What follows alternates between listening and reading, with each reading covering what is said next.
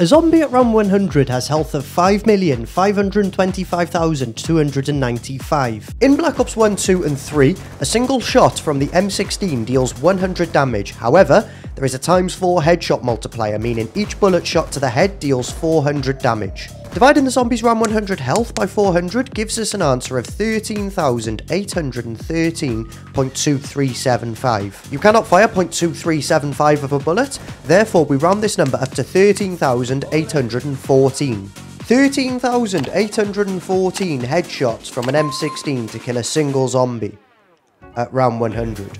A single fully loaded M16 in BO1 and 2 contains 150 bullets, so dividing 13,814 by 150 gives us the answer of 92.093, which we will round up to 93. Furthermore, a fully loaded M16 in BO3 contains 270 bullets, so again we'll divide 13,814 by this time 270, giving us the answer of 51.162, which we will round up to 52. This means you would need to fire 93 M16s to kill a single zombie at round 100 in Black Ops 1 and 2, and 52 M16s to kill a single zombie at round 100 on Black Ops 3. However, on Black Ops 2 and 3 zombies, if you buy double tap 2.0, then it will fire 2 bullets for every 1 shot, meaning we can divide the number 93 by 2, which leaves us with an answer of 46.5, which will round up to 47, meaning you would need to fire 47 M16s with double tap 2 to kill a single zombie at round 100 on Black Ops 2, and if we apply the same formula to Black Ops 3,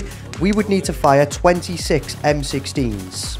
Please note that these stats only apply to World at War, BO1, BO2 and BO3, since BO4, Cold War and any potential future COD Zombies games use a different health system. As always, a big shout out to those of you who are in the members club supporting the channel. If you missed how the sickle performs at round 100, then it's the video on the left, and the video on the right will take a look at how the upgraded M16 from Black Ops 1 and 2 performs against round 100 zombies as the Skull Crusher.